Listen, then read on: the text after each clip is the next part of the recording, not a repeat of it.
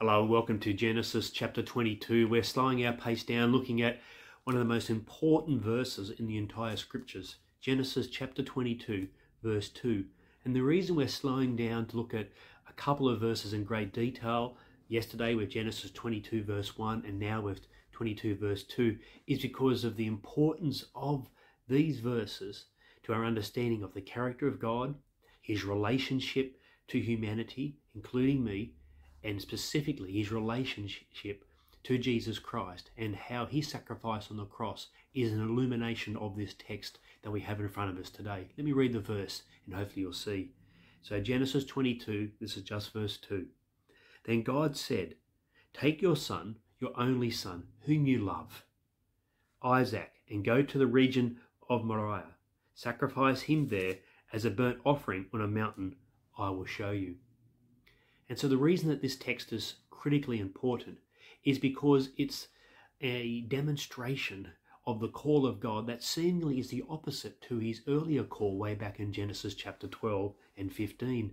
In Genesis 12, it is absolutely obvious that God has called Abraham to renounce his past, his relinquishing his identity and embracing a new identity as the man and the family who will bring in the promises of God through his future children. So he's embracing a new identity with God Almighty as his God.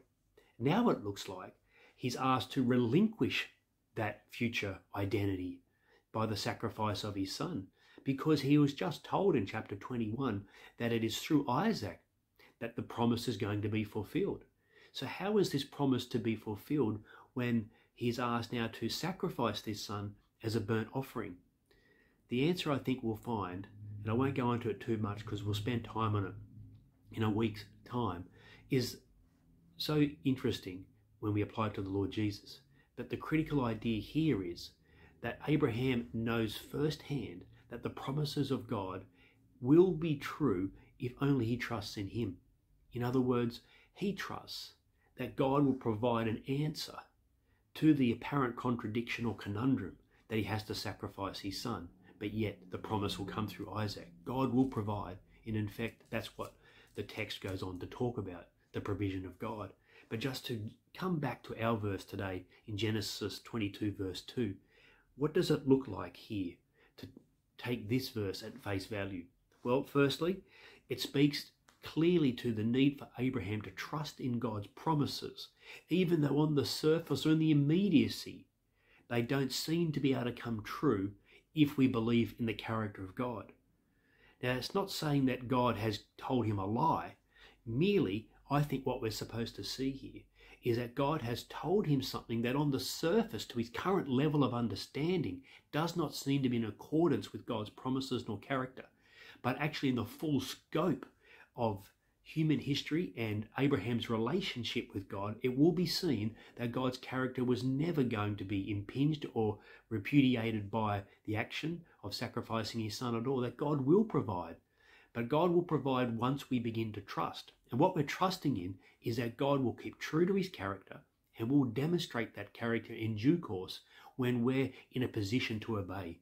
And this is what we'll find in the second half of our text in the days to come. The next part I think would be good for us to understand is a relationship of sacrifice and burnt offering. So the sacrificial system is brought into play because we deserve death when we sin against God. We do not deserve to be in his world, in his presence, because of our unholiness. And so the sacrificial system of animal sacrifice was brought in as a substitute in order to pay for the penalty that we could not pay. But God knew, and we know, that the blood of animals does not actually legitimately pay for the sin of man. And neither can really the blood of Isaac, because Isaac can't pay for the sin of Abraham, nor for the sin of himself, since he would be a sinner even as a young boy. But yet God has called this sacrifice and has asked Abraham to do it, because the burnt offering sacrificial system is a sacrifice of propitiation or substitute, where God grants the sacrifice as pleasing to him because of the faith that went in to the actual sacrifice, the trust that you placed in this sacrifice. And God says, I place my grace, my trust in that, because I know that you are repentant, you are desiring to say sorry, and therefore God accepts that sacrifice we make because he is a gracious and loving God. And the burnt offering sacrifice is most beautifully seen in the New Testament through Jesus Christ. Now, hopefully, if those of you who are reading it know the New Testament well, you'll know some of those verses where they appear in our New Testament context, especially that first part. Take your son, your only son, whom you love. The assensive nature of that verse where it says your son, your only son, whom you love. And doesn't that sound like God speaking of the Lord Jesus? For God so loved the world that he gave his one and only son, that whoever believes in him should not perish but have eternal life. Well, why? Why is that the case? Well, unlike Isaac, Jesus is sinless, and therefore if he dies, he's dying not to pay for the sin of himself, but for the sin of us. As Mark 10:45 would say, Jesus came to serve and to give his life as a ransom for many. He ransoms his life on the cross instead of our lives being taken from us by which we deserve based on our sin. Because a burnt offering, remember, is an atoning sacrifice. It pays for the sin of the person who does the sacrifice, and it does that by God granting that gracious request that please take this animal as a substitute for me. Well, God says really that doesn't work in the long term, because I want my son to be the atoning sacrifice. And I'm going to give him, and he's going to willingly take that sacrifice in order that we would see in him the sacrifice once for all. Another verse that you may remember, God died in Christ. He died, our God and Saviour Christ, in order that we would see in him the sacrifice once for all.